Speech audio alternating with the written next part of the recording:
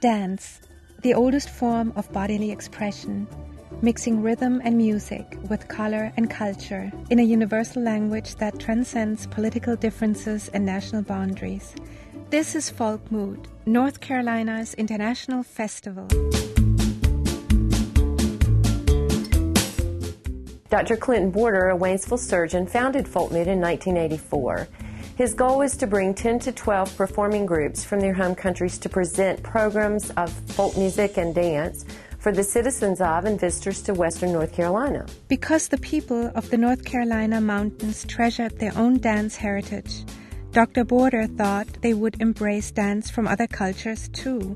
Folkmoot is an Old English word meaning meeting of the people, and it seemed the perfect name for this festival. We had the opportunity to stand on Main Street and watch 10 to 15 different countries dancing in traditional garb and to traditional music is just nothing short of fascinating, and I'm not sure that it's an experience I could enjoy anywhere else. For 2 weeks every summer, traditional dance groups from around the globe converge here in Western North Carolina.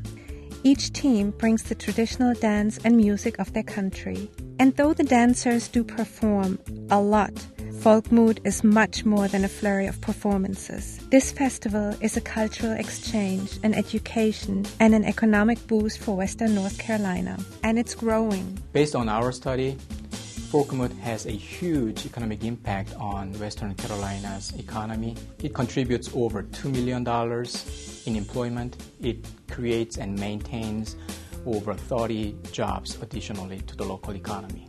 Tourists travel from throughout the country to engage with this unique dance festival. They stay in hotels and in bed and breakfasts, go shopping, dine out, and follow the dancers from one town to another as they perform. I just think it's interesting to see other cultures, to see what their dance brings from their nations to ours that we don't see every day.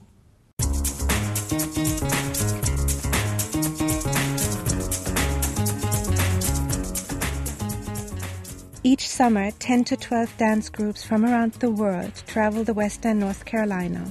Waiting to greet the dancers are more than 500 volunteers and staff. Aside from taking them to everything that they have to get to, dances and whatnot, you really get to know people. Learning about other cultures and being a part of a bigger thing is awesome. One of the greatest experiences of my life. During the festival, the performers and most of the staff reside in the Folkmoot Friendship Center in Waynesville. This converted elementary school, built in 1923, now serves as a no-frills dormitory, cafeteria, and practice space for the dancers.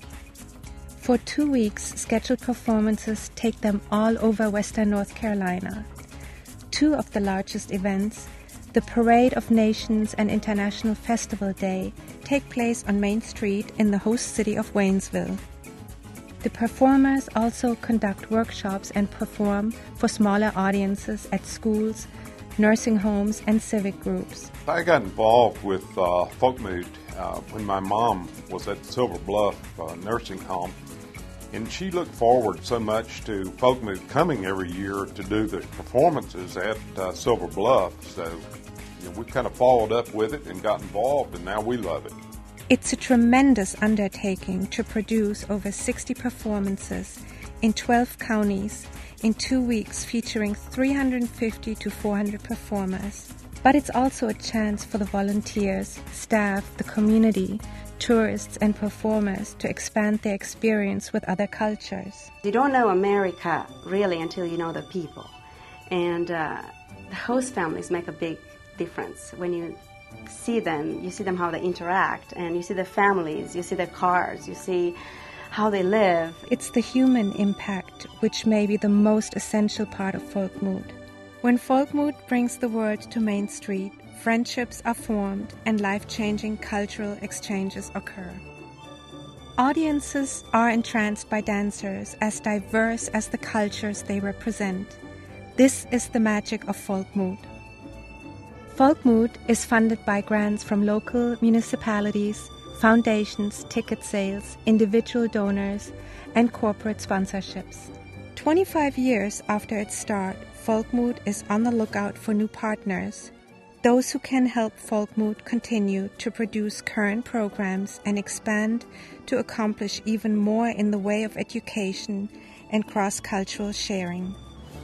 One thing that Folkmoot strives for and will continue to strive for is excellence. We strive for a program that is excellent both in its depth and its economic impact. To do this, we need partners. We need partners and investment to continue to present this important event.